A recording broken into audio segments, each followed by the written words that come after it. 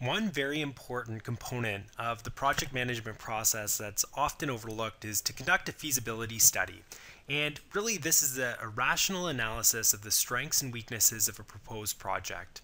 This feasibility study template will help walk you through that process in a quick and efficient manner. The way the tool works is, first of all, it's 9 pages long, it's been built in Word, and you identify just some general information about the project: the purpose, scope, an overview, any assumptions that you've made and constraints, the approach that you'll be using, evaluation criteria, references, points of contact.